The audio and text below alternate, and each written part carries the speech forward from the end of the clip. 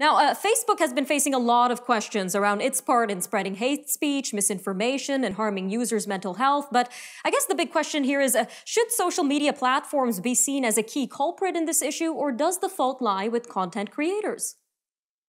Well, absolutely, fault does lie with the content creators. People have been creating hate speech propaganda and saying terrible things before the advancement of social media, and we know this. What Facebook does, of course, is provide a platform that amplifies hate speech and some of these other things that people are talking about. And that's where we need to really focus our attention to hold Facebook accountable and not necessarily the individuals. One way of doing that would be to have a better sense of the algorithms that Facebook uses. So these are largely trade secrets. They're guarded by sort of an army of lawyers. The different social media platforms also restrict their algorithms. And so we don't really know how Facebook uses its algorithm to monetize discontent, for example, when people are arguing online or promoting hate speech. We do know, and we've heard this from the whistleblower, that this is the case, but we don't have all of the details. There's a really great book called The Black Box Society, written by Frank Pasquale, who talks about how algorithms are used to leverage information to get money, essentially. So if the public was more aware of the algorithms, how they were created, how they were being used, and had some insight and say into the algorithms, I think that would, in large part, help address much of these problems. Some interesting points there, Doctor. Well, Facebook most recently announced that it's expanding its policies on harassment to protect public figures. We know that was an ongoing issue. So tell us a little bit about these changes and how they would impact people moving forward.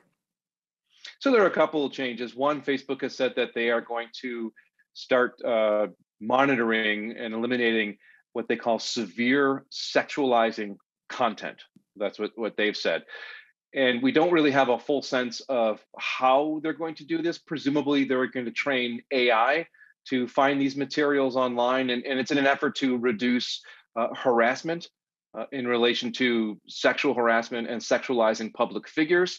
So another thing they've said they're going to do is remove profiles, group pages that sexualize public figures. And on its face, of course, it's good. And in many circumstances, it is.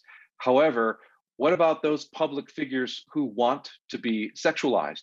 So, for example, somebody like Stormy Daniels, who many viewers will remember as the adult entertainer, porn star that was tied in with Donald Trump. I mean, that's her persona. She's a sexualized public figure who embraces that, and other adult entertainers as well. Will these new announcements equally or adversely affect those individuals who are promoting themselves as sexual figures? We don't know. So is the AI going to remove these pages as well? Or will there be human moderators who will not remove those pages? Again, having some insight into how the algorithms and the programming of the AI is going to work here would be really important. And another thing that Facebook announced they're going to do is to remove what they're calling coordinated harassment. So multiple users, for example, who are harassing political figures or other people, including through messaging apps, not just on the public side of Facebook, but private messaging as well. All right, sir. Well, just about a minute left here, but Facebook says it's also targeting misinformation and hate speech, and it will add new safety features for teens on Instagram. So I guess another question here would be, are these efforts enough?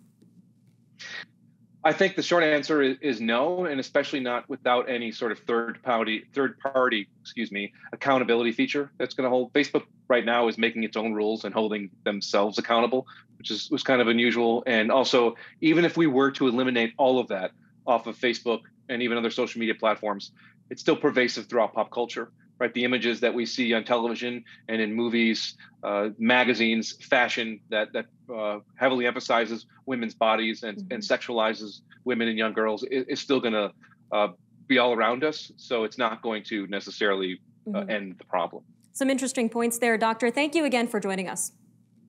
Thank you for having me. We'll be right back.